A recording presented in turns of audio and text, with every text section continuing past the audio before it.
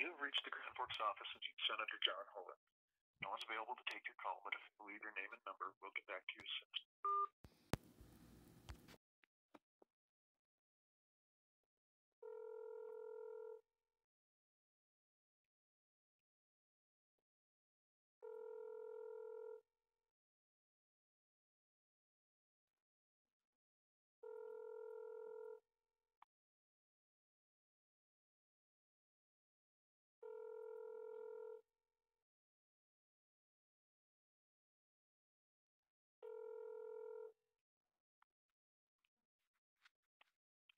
Thank you for calling Senator Hoeven's office.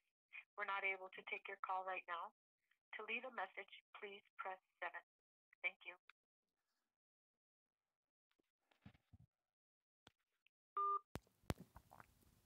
So that was the Bismarck office.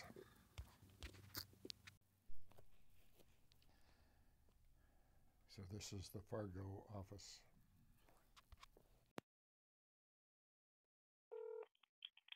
Thank you for calling Senator Hoeven's office. How can I help you? Yes, good morning. I was just watching Senator Hoeven on the Homeland Security funding, and he was saying one size fits all. And at the time of our founding, the only written guarantee in the Constitution, I think they only had one solution considered, and that one solution does fit all, and it would work now if we just instituted it. Are you familiar with the only written guarantee in the Constitution? I guess for which one? Like, for which amendment are you speaking of? It's not an amendment. It's in the Constitution, the only written guarantee in the Constitution. Okay. Are you familiar with that and what the I guess founders... I'm not sure what you're referring Okay, to. so it's Article 4, Section 4. And it was the reason the states united to become the United States. And that was because individually they were susceptible to invasion. So we created the Constitution with the only guarantee in the Constitution, written guarantee, was a protection from invasion. And what they were considering then is what could be considered now, and it is a one-size-fits-all. Okay, and what message would you like me to send to the senator for you today? That you believe in a one-size-fits-all?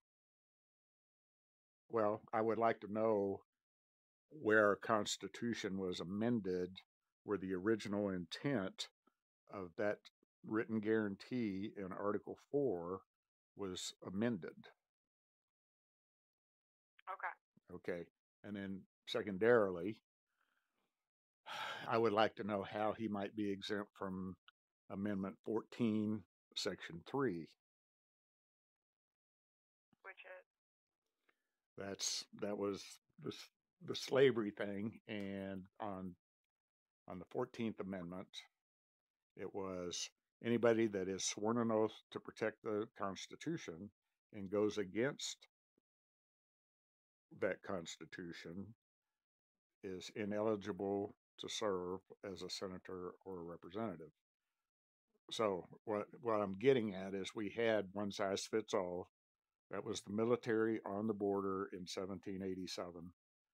And since he doesn't seem to know that, I would like to know why he's exempt from Amendment 14, Section 3. So that's about it. And I'm sorry to rag on, but I'm just really upset that nobody seems to know the Constitution. Okay. Well, thank you so much for your call. You have a great day. Yeah, okay. Bye-bye. Bye.